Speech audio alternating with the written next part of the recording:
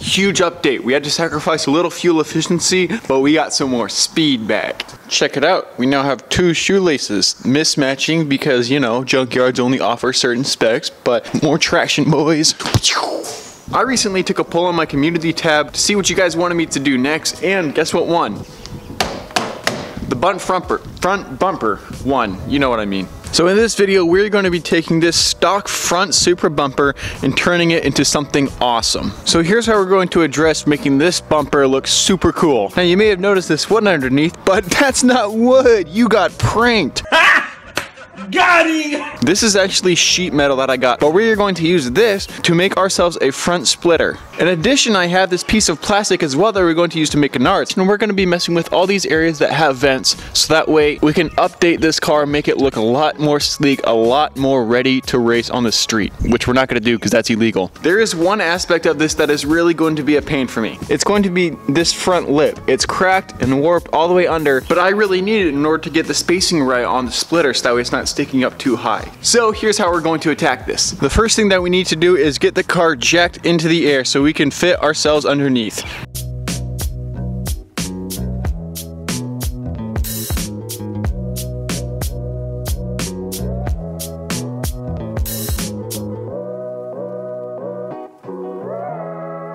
I don't know why jacking up a car is always the hardest thing to do, but it just is. We have this massive piece of cardboard, and that is going to represent one of these sheets of sheet metal. Hey, they're actually the same color. That's kind of cool. But we need to take this sheet and stick it underneath the car so we can make ourselves a template. Here's essentially how we're going to make that work. We have our piece of cardboard roughly lined up, kind of where we want it. Definitely going to need adjustment, but here's what we're looking at. With this piece, we can now trace out the shape we want for the front splitter. Take your time, get a tape measure, measure out the distance you want on the front, make a bunch of points, and then the second thing we're going to need to do as we trim the under tray is look for points where we want to mount it. So you see that bar right in the center, that's one point that we're looking to mount. Now we're going to need to make a bracket down from that in order to attach right, but that's one area that I'm seeing. A second area is the subframe itself. That one will mesh up quite perfectly and the metal will easily reach to right there. And then the third area will be with struts on the front, but with those 3 combined mounting points, the front splitter will be plenty strong. So we're going to now trace out exactly what we want our splitter to look like on this piece of cardboard so we can then transfer it to the metal and get it trimmed up.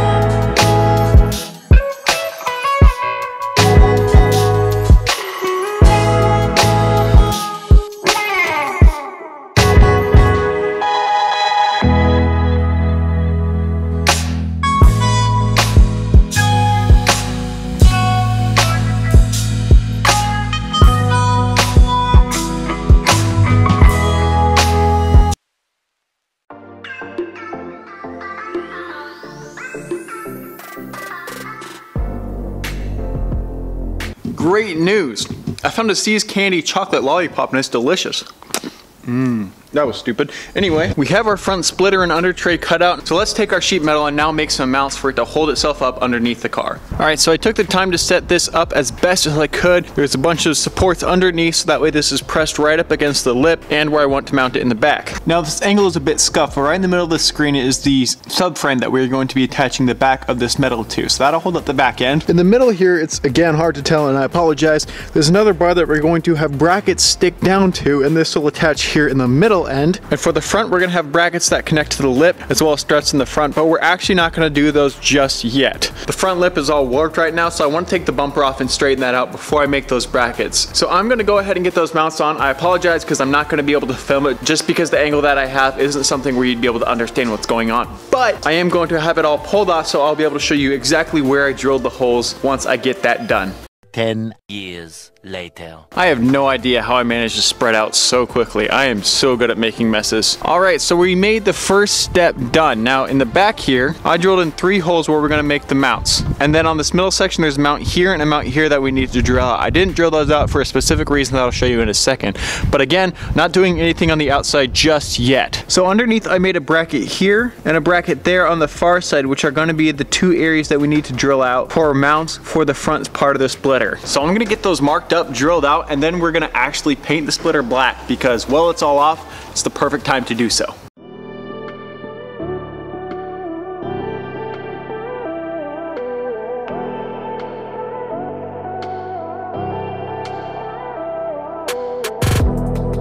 That is starting to look pretty good. And while that is off, we are going to start taking this front bumper off. There are a couple reasons why we need to. One, we need to get this plastic dip off. And as you guys saw with the plastic dip on the trunk, I want to paint strip it because that's the easiest way to do it. In addition, we also need to fix the mount underneath for the lip. Now right in the center of the screen there, you might be able to tell, but it got dented in pretty hard. So we need to pull that back out. Now a lot of it is just metal, so it should be able to come out fairly easily with a little bit of persuasion. And as I'd mentioned a few times before, I need to get some mounts made for that front lip, and it'll be much easier to do it off the car. So while this is drying, let's get this off.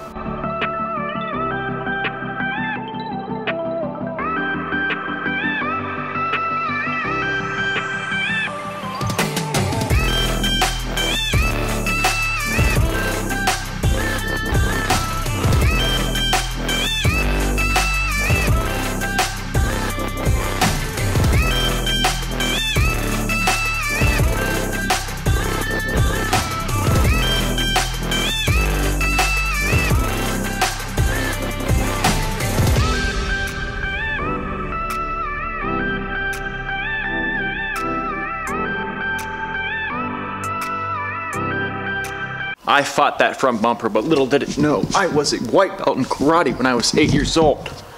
Yeah. Sometimes I wonder, Philip, why do you make the decisions that you do? And then I just move on to the next point and never think about it again. Here's the bumper. It's upside down right now and I need to take the slip off, but I wanted to show you the exact issue since it was kind of hard to explain while it was on the car. But you see this gap? Yeah, this lip is supposed to go all the way to the edge here, but it doesn't. It's split here and on this corner as well. On the back, there are 3 brackets, one here, one on the far side, and then one along the middle. This one along the middle is the one that's all janked up. Right here in the center, it's all bowed out to the point where there's no screw right here. But our next step is to take the lip and brackets off so that we can get them all straightened out and then make the mounts for the front splitter. All right, it's the next day. Let's get the front lip off and then get the paint stripper on and that old plastic dip out of mind and out of sight. I am a poet.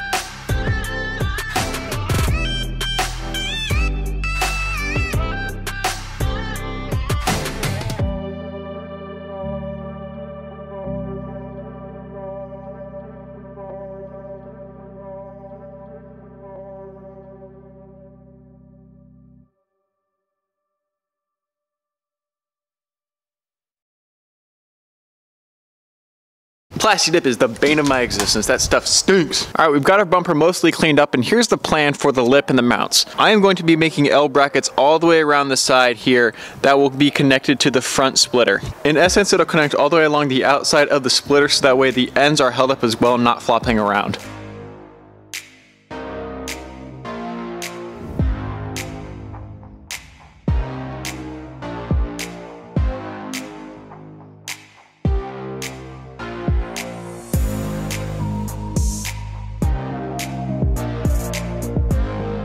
Look at all those good looking brackets on. They're so cool. Okay, that was very nice. Now let me show you them really quickly so you guys can make yourself the same ones. What these brackets are an L piece of aluminum with half facing the front, and then on the back we have a riv nut. That's an M6 size. The size is whatever you want, but M6 is the most common size, so I use that. This is the one downside to these brackets, is the fact that you have to have rivets in the front or something to hold it onto the lip. Now personally, this isn't something that bothers me, but if it is something for you, then this may not be the way to go. But riveting it onto the front then lets this attach to the lip. Now again, keep in mind that our attachments we just made to the lip aren't the main supports for this front bumper, so that's not the issue. So the new mounts are just to hold the front lip up so it doesn't sag. I also attached a bracket right on the corner where this said split to hold that in place so the lip looks a lot better. Looking from a top-down perspective though, you can see that this still bows in, but this issue will get fixed when we make the mounts on the actual front splitter itself, because we could just drill the hole to go out to where it needs to be, and when we attach this bracket, it'll hold itself in place, and over time this plastic will reform to the shape we want.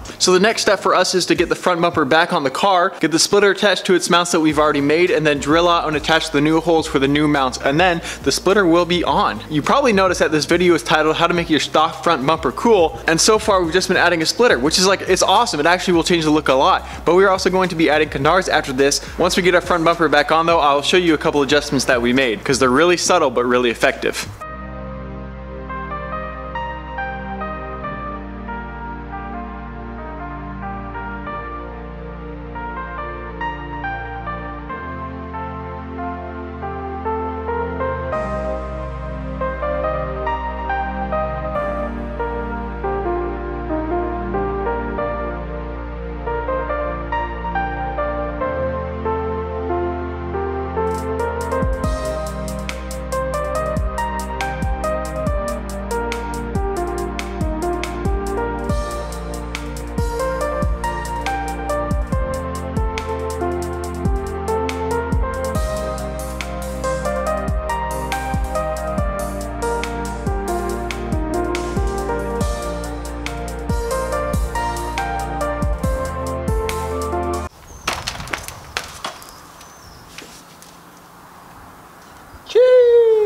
Oh man, that looks so cool, and we're not even done. That is, oh man, I am quite happy with this. Now I talked about making some subtle changes, and here they are. We didn't put back any of the vents on the bottom, and what this does is it gives it a much more open look. Now we are going to put everything back on the middle, but on this bottom area, it just makes it look a lot sleeker. The fog lights were all old, dusty, yellowed, broken, and the middle grill was faded, and it just didn't look that good. So having this open really changes the car a lot. Now the last big thing we have to do is to make canards. So let me show you guys how to make those. So I want to make a canard that sticks on like this. All it's going to do is attach from the corner here where this fog light goes straight down and go up to the end here where the light would connect. But the issue is the contour here is a little tough to get. Luckily, I have an awesome contour tool, and I dropped it. Luckily, I have this awesome contour tool that works by you push it up against something, and it takes the exact shape that you need, so you could trace out the exact contour you need to the side. So what I'm going to do is I'm gonna line this up as best I can, right about there. And then I'm gonna take our tool, and now I know exactly where this is supposed to go, and right there, I just push in. Then I pull that back, and I'm gonna trace that out on the inside of here, and we'll have a new piece good to go. And bam, just like that, we have a piece that now fits up really perfectly against the curve and goes exactly how we want it to go. So we're going to take this, trace it out on a piece of plastic, cut that out. We're gonna add a couple L mounts just like we did for the front splitter and attach this up.